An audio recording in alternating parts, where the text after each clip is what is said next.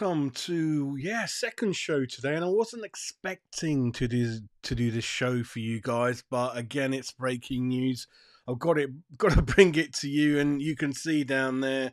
This man over, where's he gone? This man over here, there we go. That man over there ain't coming to the Hammers, mate. He ain't coming now. West Ham pull out of negotiations. Mazraoui deal from Bayern Munich. Everyone is off. That's how strong the message coming out from the club is. The deal is off. West Ham United have walked away from the deal. Many different aspects to this. From kind of one or two really close sources, they're saying there were some serious concerns about the injury record, but more than that was the escalating costs related to the deal. Agent fees again, agent fees. West Ham, Sullivan's favourite word, agent fees, and we have completely walked away from the deal. Not even going to go away and think about offering more, and he just walked away from the deal with the injury record, the agent fees, but then one or two more angles to the story from other sources are that he didn't want to come. Like Wan-Bissaka, he didn't want to come to West Ham, and that the Manchester United manager has been on the phone to him last 24 hours telling him, we're coming for you, just hang in there, don't sign for them, and he's kind of happy with that. So he didn't want to come. Wan-Bissaka doesn't want to come. It's becoming, I keep saying be positive.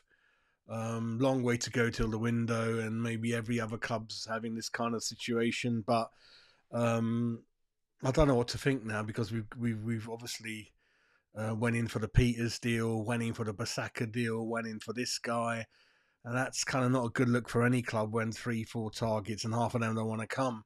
And I told you that is kind of, we're not in Europe, unfortunately, which is a little bit of an issue with some people. And obviously Man United come calling, or Juve and people like that, into Milan.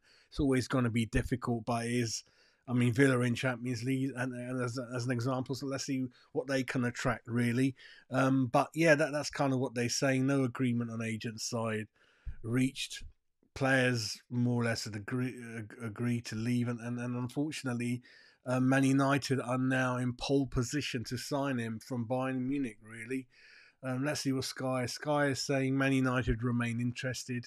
Talks are ongoing, while West Ham are now pursuing other targets.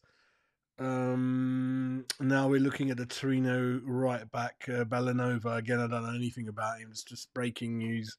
So we'll have to go and see what he's all about, really. But yeah, I mean, talking about this guy, the pedigree was there. He was all right. Injury record was a bit of a concern. But if the club are going to do medical on him and they think it's all right, then the risk, because a deal at 16 million plus add-ons wasn't bad. It was worth a risk. Worst case scenario, get a better fullback in next year. He's the one. He's one of the two in that position. I don't know how to put a positive turn on it, really, but that's kind of what's going on.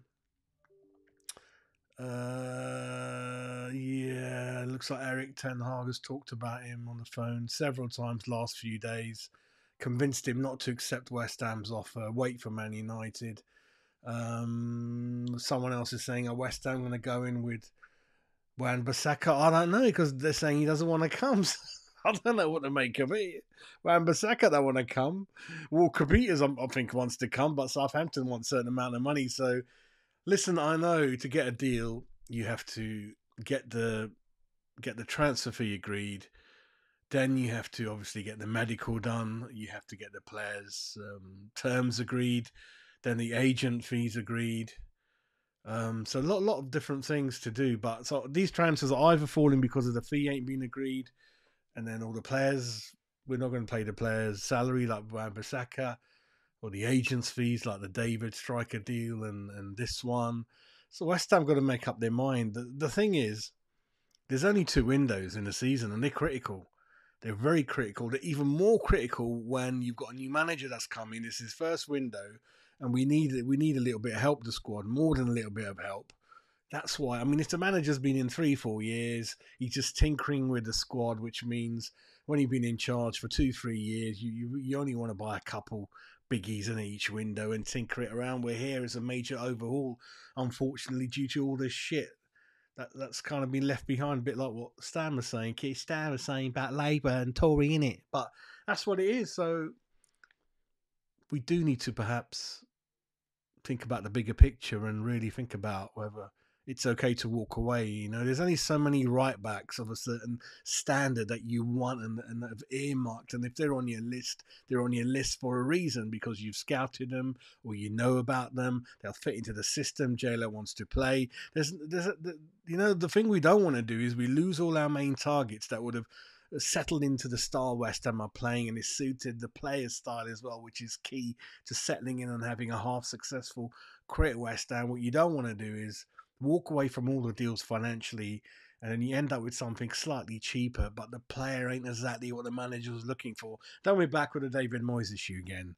Yeah, we've signed a few players, but are they going to fit in? Are they going to do well? That's the only thing I'm concerned about. And if you go back to Walker Peters after going all around the world, getting a slap in the face 3 times, how does that make Walker Peters feel? Oh, all right, mate, did you want me, did you? I don't know, maybe that's football, but there's so many things, And if Walker Peters signs and the manager says he was always our number 1 target, I'm going to fucking go ballistic, mate, because that's bullshit. You can't even say that now, right? So... it is what it is. But listen, we got to report it. It was huge breaking news yesterday.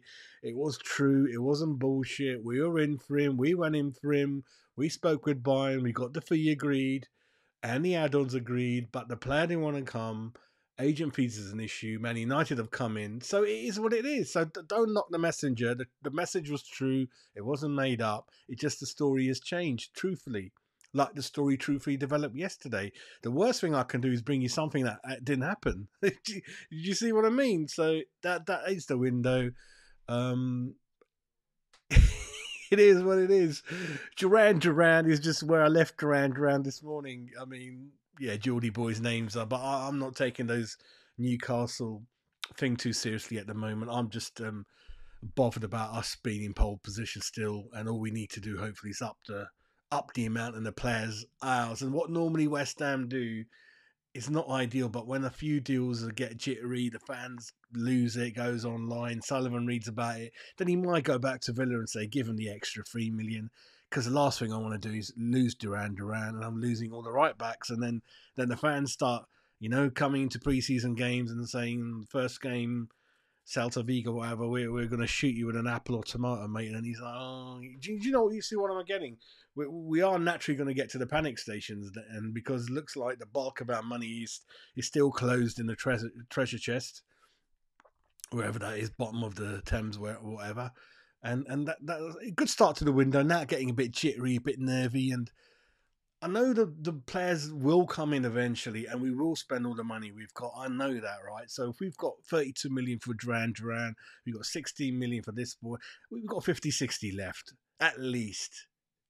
Should we say 50? That's all right, yeah, whatever. Anything more we don't know. So again, don't knock the messenger. So if we've got 50 million left, and we've got a few more players to go out the window, we'll bring in a nice number, right? But what I don't want happening is we buy the wrong players, because we didn't want to pay the right money for the main targets. A lot of you are telling Villa to F off. That's fine. If you don't like the player, that's a different argument.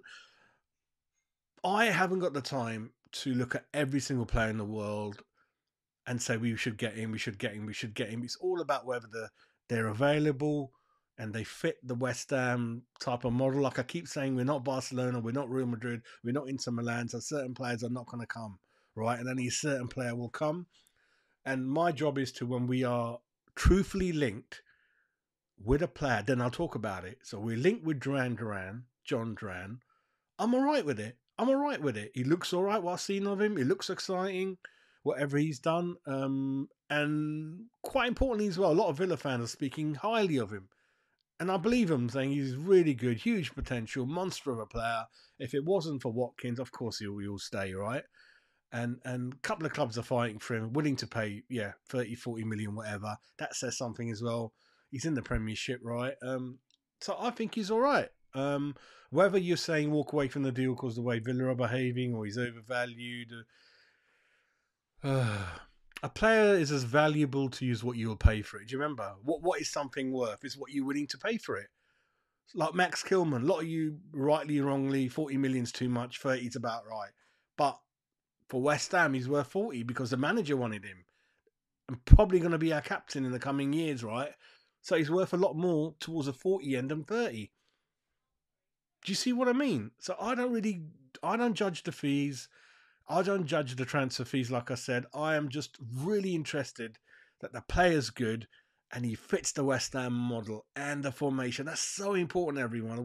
We have been spending all right amounts of money in recent years, but largely on wrong players that haven't fitted in, haven't been scouted. We've panicked and we've gone into the French league as an example and pulled out one or two defenders like a Gerd and Issa Diop before him, 30, 40 million, whatever, hasn't come off, that kind of thing. And the Brazilian lad, Guilherme, I'm worried about that.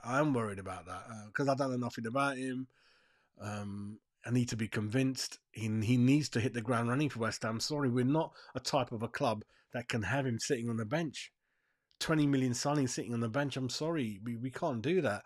I'd rather have gone into the Championship and get a winger like that, or one or two. That's just me, because it's fairly low risk. Language not an issue, settling in not really an issue, environment not an issue. You don't need a mum and dad with you like these Brazilian guys do. Do you see what I mean? I mean, a Gerd used to stay by himself in a 5-bedroom house, and again, saying respectively, a lot of the South Americans struggle with the language, and even the Gerd, what's his name? Not a Gerd, the Man City striker. I'm so bad with names. Even at the end of his 6, 7, 8, 9 year career in Premiership, he couldn't speak English. So that's an issue, really. Brazilian, they need a lot of settling in time. Some don't, like the lad at Newcastle. He settled in fairly quickly, didn't he? Paqueta was kind of alright, but he was already in Lyon, wasn't he, for a while? That's the kind of thing, really. It's more for me. Judge the player. Is he good? Does he excite you? And does he fit in? And does the manager want him? And that's it. That's that. And it should be okay. You know, if you're going to play 4-4-2, then play a centre back. Yeah, centre back for centre back, left back for. What you don't want to do is buy a left back, then you want to play wing back or central attacking midfielder. You want to play him in a 4-2-3-1 on the wing, or you've got a striker playing in 2. You want to play him up front on his own. That worries me. There's very few coaches that can do it, that can, maneuver players around. But I'd rather just get comfortable on the formation the manager's comfortable with, if that makes sense. And then he knows who to buy. Like J-Lo wants to play a pressing game. He wants to have possession. So he wants technically gifted ball possession, comfortable, long pass, short pass players. Like the Wolves guys I was mentioning, Neto, Nunez, all those kind of, like Modric, all them lot. We used to have Bishop, Monka, Berkovic, Ben, all those types. He wants a few of them in the centre mid, right? That completely makes sense to me. Souček, we'll see what happens with Souček. So that's the main thing for me. Listen, I wasn't that mad about this Mazraoui deal, right? I wasn't jumping up and down and going nuts, right? I was just happy to go along with it, right? I felt he had a good potential, good technical ability. Injuries, we don't know, do we? We don't know. Some people get a lot of injuries early in the career and never get injured again, and vice versa.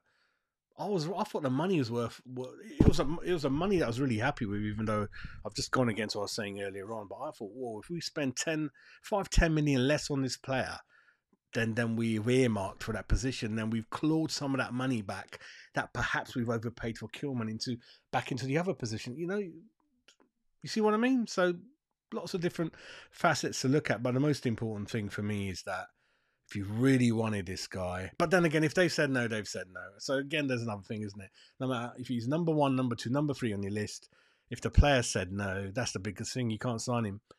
End of story, mate. End of, really. So anyway, I'm going to go back to work and keep following the news, and I'm sure there's going to be lots of developments. There's going to be new right backs linked now. Whether we go back to the Walker-Peters deal, I don't know. We'll see what happens. I can't predict nothing. This window's nuts at the moment, really. So, that's it from me, everyone. Put your comments down as usual and I'll reply and all that. So I've just had a chicken mushroom pie and chips and all that, and I'm all right now. And yeah, I need to trim my little beard, have a little shower. Bought a new projector actually. But I tell you, I bought a new projector, 100-inch screen. Ooh, it's a dog's bollocks, mate. I set it up in the West Ham bar. Oh my god, very, very good. Looking forward to connecting it all up next couple of days. Put it up in a bracket. And then we might do a show from there. We'll see what happens, everyone. But anyway, you guys have a Good Friday. Olympics. Ceremony. First one outside the ground going to be on the river. I used to love the Olympics as a kid. I know it ain't the same as what it used to be, a bit like the FA Cup, I suppose. Used to love the FA Cup, used to love the Olympics. Jazz, get off me. Let the guys go. Take care. God bless.